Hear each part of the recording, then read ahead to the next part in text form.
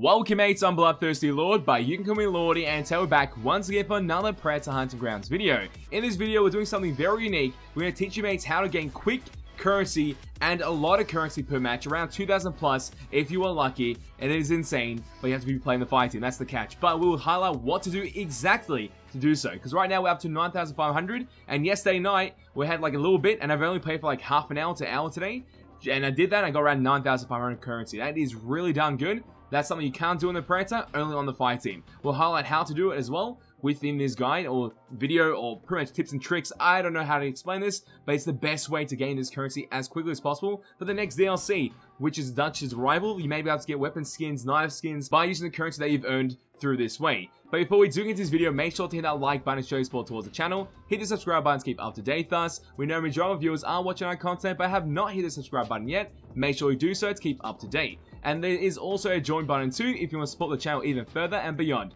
So without further ado, let's get straight into this. So the reason why we're highlighting this today is because the servers are down and you want to play the game and also gain a bit of currency to unlock your field lockers, get new cosmetics, do whatever you need before the DLC is out for Dutch, because when that comes out, everyone's going to be using Dutch and they want to unlock it maybe through currency. If that's a possibility, you have currency ready stacked just for that. If not, you'll be using the currency for the new weapon and also the new knife. So that's something to keep in mind. We'll highlight how to do this as quickly as possible. So first thing you want to do is go into a private match, choose a map that you enjoy or know very well when it comes to currency spawns and loot locations. So that's something to keep in mind. I find the best map for me is Overgrowth in my opinion. So if you want to do the exact same thing, you can do that as well.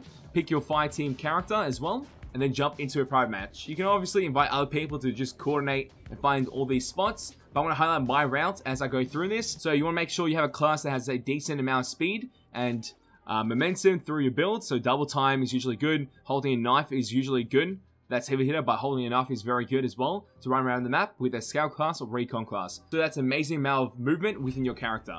Jump to the match. Obviously there's objectives. You'll be doing them at the same time as collecting your resources to gain as much currency as possible. By doing this as well, you also have the choice to get recordings, tapes, collectible pieces that you can find around the map, and utilize that as well. So by doing this in each prime match that you want to jump into, you get around 2,000 coins if you can do it really well and get really lucky, or a minimum around 900 coins. It depends, but sometimes when you get 900 coins, you also get a collectible, and either way, that is a win. So let's jump into the game and highlight what it looks like. As we're jumping into the map Overgrowth, you want to make sure you know your entry. We're at the pyramid section, which isn't too bad, but there isn't too many loot spawns here. It's kind of awful for loot spawns, in my opinion. There's one usually around here, on the very top. Not there. On top of this. Yep, there's one here. Get this. Perfect. There's usually one there. And... oh, stuff that up for sure. No, don't see it, don't see it. Maybe around this corner? No. So there's only a couple of loot spawns. There isn't anything too significant. Kill this. Just make sure. By doing the missions at the same time, you're getting currency either way. But we're making sure that we try and get as much currency as possible per match. Because when you play Predator, you can't do this. There's no optional way of doing this as Predator, because you have to put pressure against the Fire Team. Like, it's too difficult to go for currency and then lose the game because of doing that. So there's usually one around here, currency spawns. There's currency spawn down there, which we'll revisit. And there should be some over here. No. Okay, over here. Perfect. Let's get that. Purple's usually good, but the purple bricks are the best one. So if you get any of those in this game, that'll be very good for us overall. Kill the AIs. We do not want them to turn on alarm, so that's something to keep in mind. Because if they do, it's just going to be a headache for us to deal with it. Check around here. No, not there. Not there. Not there. Perfect. Just keep running. Over here.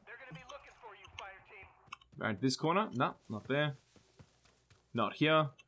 You gotta double check. There's a couple of loot spawns. Obviously, I'm just going quickly through it. But they spawn quite a bit. So you need to make sure that you're double checking everything to see where it is. Where is it? Oh, there we go. Where's he going? Where you going, dude? There you go, nice. Go back to knife form, keep running around the map. Because usually what ends up happening, you end up going to exfil around 7 minutes remaining, or 5 minutes. That's usually the best case scenario. So go to this part of the map here, which usually has quite a bit.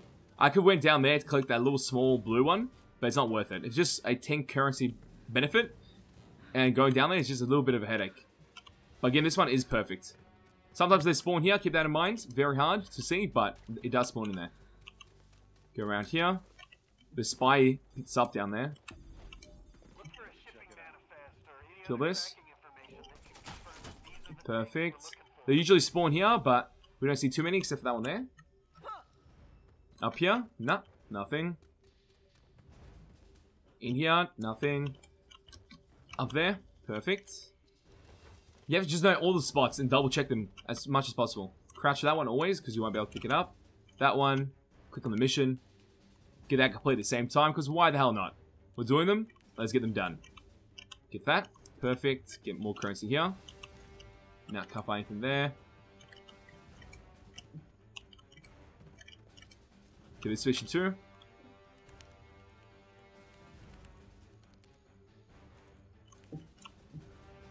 Currency again. So it's just highlighting all the spawns and where to pick them up to get as much currency per game as possible. Because if you're playing and then you're double checking these at the same time, it's like, why the hell not? Oh wow, just all of them turned around at me. Get that, perfect. There's this sniper up there. I can see him, but not completely. Pick up that, perfect. There's always spawn here too. Sometimes over here. And also up here. In here, and look how lucky we got. We got a recording as well. These are collectible pieces that you need to collect in order to get like voice lines, tapes that give you more information about the game. And you understand the lore behind Predator Hunting Grounds. It's really cool because I have quite a bit already. I'm trying to complete that at the same time. And by doing these, I have the chance to do so. To me, that's more than 2,000 coins in my opinion. But it helps so much. Just collecting those pieces. So I love collecting stuff in games. It's just the best feeling. Go here. Find explosives. I think it should be in here. Let's double check. No. I might have seen them and not really focused, so we'll double check again. Pick up that. Perfect. And it's over here. Okay. Not too bad. Pick that up. And place the explosives on the tank. And it's not too bad for us. So we're just doing the mission at the same time. They will check spawns for other loot drops as well. Put that there. Perfect. I don't need to be right next to it, so that's perfect. Because sometimes with timed missions, you have to be right next to it to defend it. In explosive missions, you don't. So that gives you the best advantage to roam around the map and try and find some more currency spawns. Like the ones here. Perfect. Let's get that. Run around. Not there. Spawns in here sometimes. Nah. It's alright, no issue. Keep pushing. We have a bit of time to actually roam around the map as we're doing this.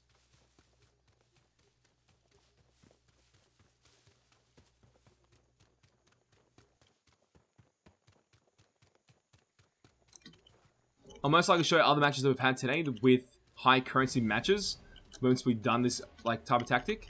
Because sometimes you do get lucky and other times you don't. You just need those purple bricks, which are not easy to find in my opinion. They just randomly generate and it just depends how lucky you get. Over here.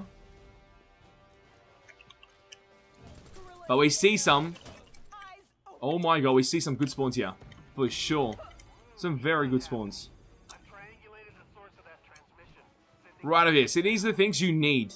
You need that. Look how much points we get from that. It is dirty good. So good. 1,000 already. Perfect. Pick that up. In here, there should be some. Oh, there's none. The best part of that, we are already out the other mission. Because we ran to it. So it's perfect. Get that. Kill him. Perfect. Pick up his item. Nice and easy.